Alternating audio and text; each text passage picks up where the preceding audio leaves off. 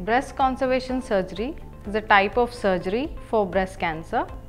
It includes removal of the primary tumor and axillary lymph node dissection or sentinel lymph node biopsy and oncoplastic surgery. It is the type in which we save the breast and you don't have to remove the entire breast. Nowadays we do come across situations when the tumor itself is not felt and it is usually detected on a screening mammogram. You don't have to remove the entire breast just to remove a millimeter lesion. We have recent advances in radiology, that is J-wire localization, that we have been routinely advocating. So in such cases, a J-wire is usually inserted in the tumor under ultrasound or MR guidance in the radiology suite.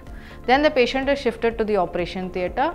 Then we go around the wire to remove the entire tumor and do a breast conservation.